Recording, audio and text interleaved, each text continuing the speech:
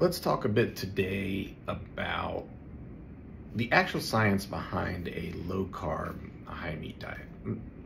Most of the stuff you see on social media is total nonsense. You're not going to find any science about oatmeal being bad for you. You're not going to find any science about lectin-containing foods being bad for you. In fact, one of the foods most associated with longevity shown in a meta-analysis was, in fact, legumes, the highest lectin-containing food. So these things like plants are killing you, that kind of stuff, it's just such nonsense. Those people could be completely written off as idiots. It's just, they're not scientific. But there are legitimate scientists that study keto diet. We're not talking carnivore diet, but keto diet. And they do have science behind them. I'm going to tell you why that science is not accurate. But if you want to know more about this, if you're watching this on Instagram, go to the YouTube link in my bio. For those of you on YouTube, let's discuss. The first thing they kind of come up with is looking at multiple meta-analyses that show that saturated fat is not associated with heart disease. Well, we've always heard saturated fat causes heart disease. How could a study show that saturated fat doesn't cause heart disease? And if that's true, then we shouldn't be telling people not to eat saturated fat. And in fact, there's a group of legitimate scientists trying to lobby the USDA to stop saying don't eat saturated food, don't eat high saturated food. Now, these people are paid by the beef industry. Most of their papers are funded by the beef industry, though one author actually isn't, and he refuses to get paid by the industry, Dr. Ludwig, and that's great. Now, I will say that Dr. Ludwig has got a different kind of bias, and that is he's biased because all of his research has been around low-carb diet, and he's trying to prove a point, and it would absolutely disrupt his entire life if his point was wrong. So what are some of the studies that they look at? Well, all of these studies have a critical flaw, and this has been seen in letters to the editor about these studies. But it really kind of started with a study done by Siri Torino. And what they did is they did a meta-analysis, and they showed that saturated fat wasn't associated with heart disease. But each of the studies in that meta-analysis controlled for cholesterol. What does that mean? Well, when you're doing a meta-analysis, like if you're trying to look if saturated fat causes heart disease, you want to take out independent factors that could be confounders. In other words, independent factors that have an independent effect on heart disease. So for instance, you're going to take out smoking. Because if you're looking at a group of people that are eating high saturated fat or eating low saturated fat, if there are smokers in one of the groups, that's going to disrupt whether or not saturated fat causes heart disease. So you're going to take out smokers. You're going to take out people that are overweight. And so these factors are going to be controlled for. Well, one of the factors they controlled for is high cholesterol. This is called over-adjustment bias. If you control for cholesterol, then you're eliminating the way that saturated fat causes heart disease, because we know from ward studies, from feeding people saturated fat, that saturated fat causes a rise in LDL cholesterol in most people. And so if you're giving them saturated fat, we see a definite rise. So we know that saturated fat causes a rise in LDL, and then we know from multiple different studies, we've got Cochrane reviews on it and stuff, that high LDL is associated with heart disease. So if you take a group of people out that have high cholesterol, you're basically eliminating the saturated fat effect. And now you could write a paper that says saturated fat doesn't cause heart disease. And in fact, in one of the studies by Chowdhury that got a lot of play in the British Journal of Medicine, in their meta-analysis, some of the groups of people were actually on lipid-lowering drugs. So they're taking a statin, which lowers LDL cholesterol regardless of whether you're eating saturated fat. And so now it takes down your risk of heart disease. So these people are eating saturated fat, and their cholesterol is being lowered by LDL cholesterol, and they're saying by a statin. And so they're making the statement that saturated fat doesn't cause heart disease. That's crazy. So the next real big idea that these scientists have had has been this idea, this is increased LDL cholesterol on a low-carb diet in adults with normal but not high body weight, a meta-analysis. And this was done by Dr. Ludwig's group. And what they wanted to show is when they looked at this group, they found that BMI that was strongly inversely related with LDL. In other words, a high BMI group, if they went on a low-carb diet, tended not to raise their LDL very much. But there's a group, this is what they're trying to get at. There's a group of what they call hyper-responders, healthy hyper-responders, whose LDL cholesterol might soar when they go on a low-carb diet. But the implication is that this isn't causing heart disease, that you can increase your LDL cholesterol without it causing a problem.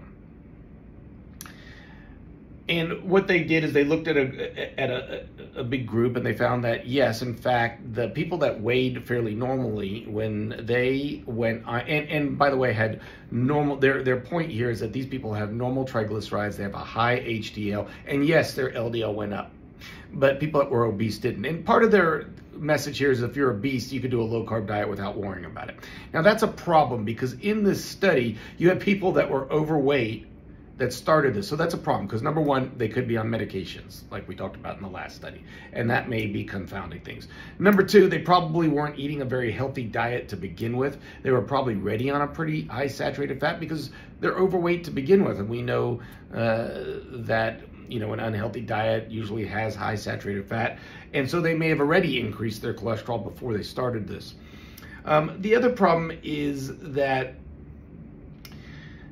the overweight group, a large part of this meta-analysis that he did came from a study called the Diet Fit study, which is a study done by Garner at Stanford. And in that study, the low-carb group was specifically told not to eat a high saturated fat. So they were effectively on a low-fat but high unsaturated fat diet. So it's unlikely that they were to get a rise in their cholesterol. And that really kind of messes up the meta-analysis because all that data, which is the bulk of the number of patients in this meta-analysis, is now in a group that is unlikely even eating high saturated fat. And so that kind of makes this study a little bit worthless. But let's talk a little bit about this group of what they call hyper responders. What they're trying to say is most of the people you see on social media, these gym rat type people that are eating a low carb diet, they've got abs, and they're saying, look at these guys that have abs. They've got a lower triglyceride level, a higher HDL level. They are not at risk with their high LDL. And some of these people have like insanely high LDLs. In the statement, the thought process is they aren't going to get heart disease because they're so healthy otherwise. The idea is that an elevated LDL without any other metabolic problems is not an issue. Well, in order for that to be the case, we ought to have some kind of long-term look at people like this, and believe it or not, we have that. The Cooper study. The Cooper study done in Dallas by a buddy of mine, Dr. Amit Kara, they have looked at 30,000 people, followed them for a mean 24 years. And what they did is they stratified people. Anybody in this group could not have elevated triglycerides, could not have any history of heart disease, could not smoke, could not have diabetes, could not have metabolic disease. They were basically healthy people. But they found that some people had a slightly elevated LDL cholesterol, while some people had an LDL cholesterol above 160. And there was a 30% difference in cardiac mortality in this group over the mean 24-year follow-up. And most of that happened many years later. The other thing that that these people like to look at is they looked at a study out of Denmark where they found that they did a CT calcium scan score of the heart, and they found that people that had an elevated calcium score, like they had calcifications in their heart, with an elevated LDL cholesterol, they were definitely going to get heart disease. I mean, the risks were really high. But they found that people that didn't have calcium in their heart, if they had an elevated LDL cholesterol, they were unlikely to get heart disease. Okay, so the problem with that study is it's a cross-sectional study. They didn't follow people for many years. The second problem with that study is the group that didn't have calcifications, average age was 50. The group that had calcification calcifications, the average age was 62.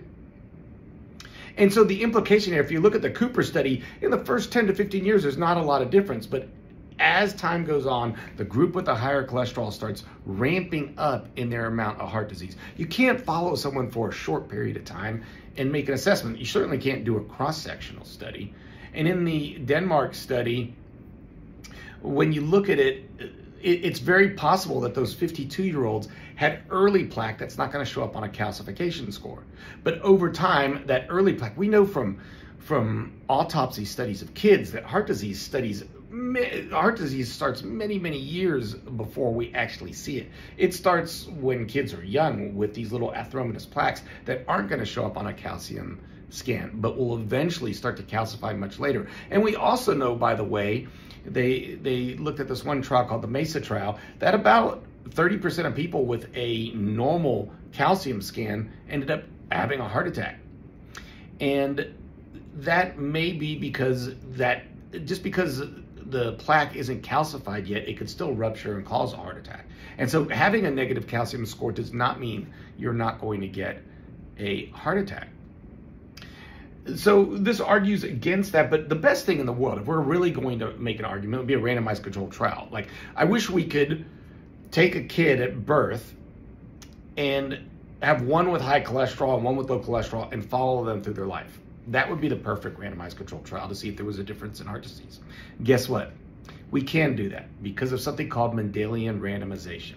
And what these studies have done is they've looked at specific genetic markers that predispose someone to high cholesterol and followed those people over many years versus people that were predisposed by their genetics to have low cholesterol. You know, there's some people out there, they could eat as much fat as they want and they continue to have low cholesterol. And what they found is there's no question that having a high LDL cholesterol over a course of a lifetime predisposes you to early cardiac death, and having a low cholesterol, low LDL cholesterol protects you. And then the scientists try to go into this idea that these healthy responders have large, fluffy LDL, that it's not the small, tight LDL, it's a large, fluffy LDL, and therefore they're less likely to get sick because large LDL somehow isn't associated with heart disease. It is associated with heart disease. That is not true. And in fact, in these Mendelian randomization trials, the people that are more predisposed to having high LDL cholesterol actually have high, large LDL cholesterol, not the small type. And they still end up having more heart disease. And in fact, we know from saturated fat studies where we give people saturated fat, it is in fact a rise in the large LDL that we see with this increase in saturated fat. So while the low carb group have studies, these studies are fairly weak. They also go into things like, they're like, okay, well, if we can't go on the LDL, let's go on to inflammation. Meat doesn't cause inflammation. And they'll present studies showing, there's like this one study they love to talk about called the untargeted metabolomic analysis investigating links between unprocessed meat and markers of inflammation. In the study, C-reactive protein, which is one of the main factors we look at, was associated with inflammation. They don't talk about that in there. IL-6 and TNF were decreased. Now, there's other studies that have been done that have actually shown a relationship between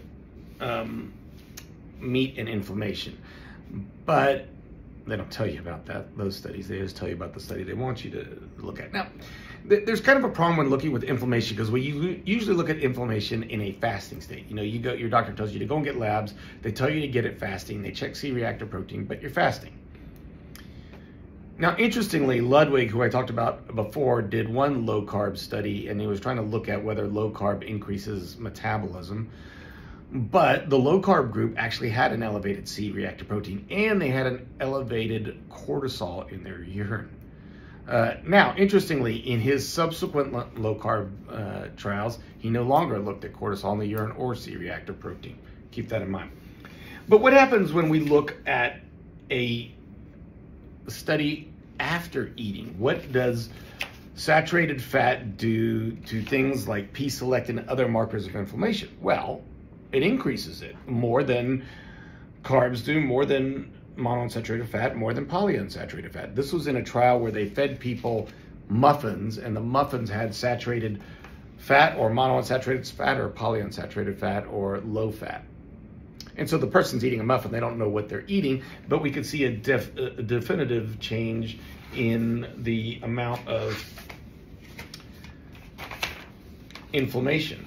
And in fact, when you look at a trial where they gave people, so it was interesting, they gave people sugar water. They gave them water, no inflammation. They gave them sugar water, and yes, sugar water did increase inflammation slightly, because any kind of food is going to give us a little bit of inflammation because our body develops reactive oxygen species when we're dealing with that sugar.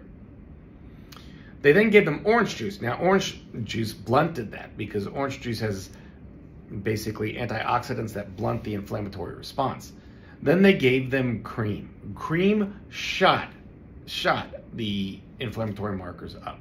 That's because cream has multiple ways it increases inflammation. Maybe this is endotoxin, maybe it's saturated fat causing gap junction opening so that endotoxins can get into the system. There's multiple ways that it could do it, but the bottom line is it increased inflammation dramatically. But these kind of studies aren't talked about. And then they'll go into, they'll talk about studies looking at, for instance, red meat consumption and all-cause mortality and meta-analysis. And what they want to say is that red meat might not be associated with heart disease, or specifically on processed meat. You cannot make an argument with processed meat. All right, bacon, processed meat is always associated in just about every study done with mortality, whether it's all-cause mortality, cancer, cardiac mortality, diabetes. Processed meat is always up there. Unprocessed meat is also likewise there, but maybe to a little bit of a lesser extent. And when you look at this study done by Larson, you'll see that with unprocessed meat, most of it led to a higher all-cause mortality, so that there was a slight increase in all-cause mortality. Much higher with processed meat. You can see all the studies showed with unprocessed meat showed an increased risk, and certainly total meat showed an increased risk of all-cause mortality, but it was a little less associated with unprocessed meat. Well, there was an outlier, right? There was a big outlier. And that's why I like to look at forest plots, because forest plots will tell you that had this outlier not been there, this would have been a much stronger relation. So what happens in this outlier? Well, there's differences. When you look around the world, if you look at Asia, you see much less unprocessed, much less processed meat, much more unprocessed meat, but yet a lot less meat in general. Their meat may be different. There's multiple reasons that can be, but it's interesting that there's an outlier that messes up that meta-analysis, another thing they're not going to tell you. So there is science behind a low-carb diet, but that science has a lot of flaws in it. And if you're looking at inflammation in a plant-based diet, there's many studies. I don't know of a single study that shows that plant-based diets don't decrease inflammation. There's many studies showing an improvement in long-term mortality, all-cause mortality, cardiac mortality with plant-based diets. So while there may be some data showing that a keto diet can lower your risk of heart disease, that could lower your weight and could then possibly, by lowering your weight, have an effect on heart disease. It doesn't bear out in the actual research, and just because there's science doesn't mean that science is correct.